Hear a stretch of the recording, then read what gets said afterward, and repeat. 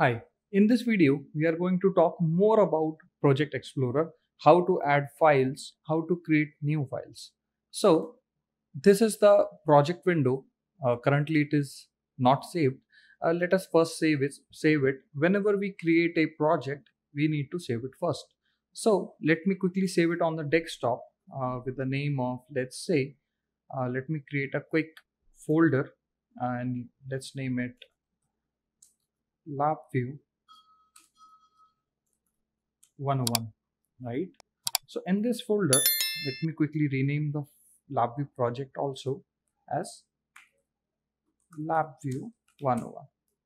Now as you can see, initially it was untitled and now the name of the project is LabVIEW 101.lv project. So this is the name that you can see over here as well as over here. Now, in order to create new files, what you can do is you can simply press Ctrl+N, then you will see a new VI will pop up. And the second way to create new VI is go to My Computer, click on My Computer over here in the Project Explorer window, right click on it and you can see New and then VI. And then apart from VI, we can create some virtual folders, type definition, library, variable, IO, class when we work with object oriented programming, actor, X control, and so on. As you can see over here, targets and devices. This option is used to add new targets and devices as in hardware, right? If I click on it, you will see it will discover an existing target or devices which is connected to my PC, or we can create a new target or device as per our convenience, right? So if you have connected anything into your PC, you will see all the targets and devices available over here, right? Giving on the condition that uh, the proper device drivers has been already installed. So other apart from new, we can directly add some files that you have already created in your system, or you can add some folders. As you can see over here, we have two types of folders in LabVIEW. One is Snapshot and the other is auto populating. So we are going to check here in this video why when we should use Snapshot folder and when we should use auto populating folder, right? Let me quickly save this VI in this folder. In this video also, we are going to talk about project hierarchy. So whenever we create a new project, whether it is a large scale application or medium scale application, this should be the ideal hierarchy that we are creating. We should have a folder of project name. Then we should create a folder named as controls, and one is called sub VIs. And then we should have a folder of main VI, right? So the difference between these is in controls folder, we are going to save all the type definitions file. Type definition files we are going to study later. What are the type definitions file? In the main VI, we are going to save all the VIs of which we want the front panel to be shown, right?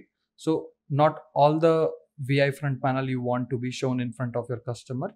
So all the front panels which you want to show in your application, it should be in this folder. And sub VI are the rest of the sub VIs or the VIs that are working on the backend, right? So this should be the ideal hierarchy.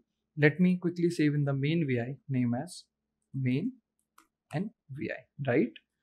So now as you can see, I've added this main VI in this project. Now let us quickly add all the three folders that we have just created. We'll go to my computer, right click on it and then go to add, and let's click on folder auto populating. After clicking, it will ask which folder you want to add, right? So let us quickly add this main VI folder. Click on select folder and you can see this main VI folder is over here, right? So inside this main VI folder, we have one VI which is named as main VI, correct? Now the other type of folder, now let us add other type of folder which is folder snapshot. Now I have created, so it is currently asking me which folder I want to add. So let us quickly add this controls folder, current folder. Now as you can see, the current folder has been added. Now you can see at the moment there is no file inside this controls. Let us quickly you know, add any kind of file in this folder, explore, let's go to this controls folder. Okay, main vi controls, and let us quickly add one .txt file name as text test, right? Now as you can see, when we added this auto populating folder, that is main vi folder, uh, you notice that the main vi was already added automatically, right? We don't have to add it manually. But in controls folder, I have added one txt file, but it is not reflecting over here, right? So the major difference in auto populating is it duplicates the same hierarchy as it is in your PC, but in virtual folders or in snapshot folders, you have to do all the addition or deletion of files manually. So in order to add file in the control, we have to go to add file and then click on this test file. Right now, as you can see, we have test.txt over here.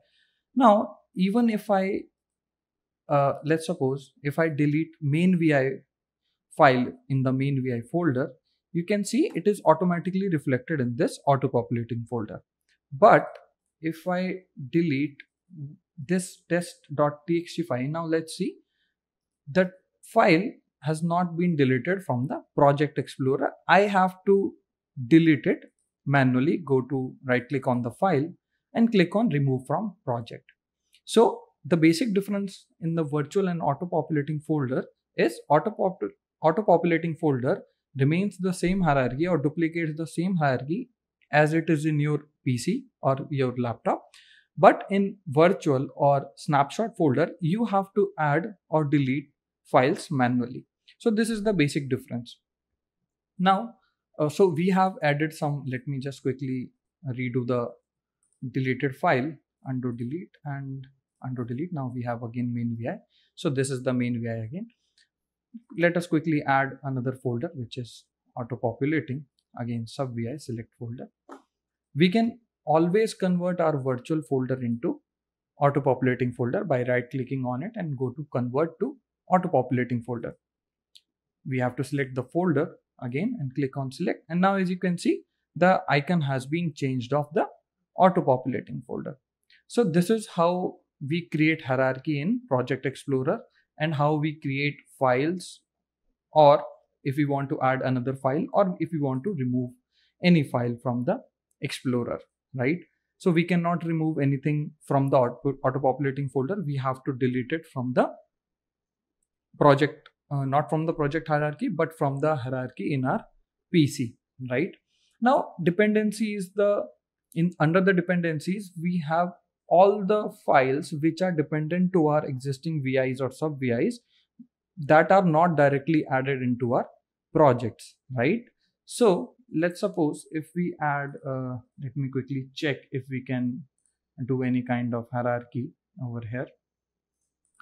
Let me quickly add some, where it is, let me see. We go to signal vision, instrument IO, instrument drivers, and then let's place one driver of key side and let's initialize it, right? So as you can see, I have added one function node or one VI that is not directly added into my hierarchy, but it has some dependencies on other VIs, right? So in order that your projects does not seem to be